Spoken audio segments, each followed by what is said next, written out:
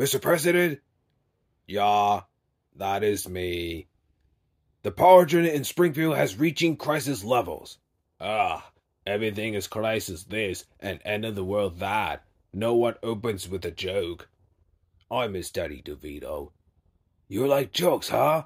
Well, stop me if you heard this one. Look at all those angry eyes and pointy teeth.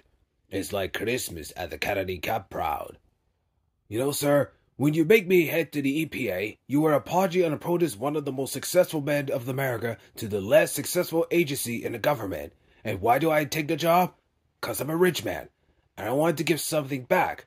Not the money, but something. So here is our chance to kick some ass from Mother Earth. I'm listening. Well, I'd narrow your choice down to 5 obvious options. Each will cause untold mysterious and I'll pick number 3. You don't even want to read them first? I was elected to lead, not to read. Number 3.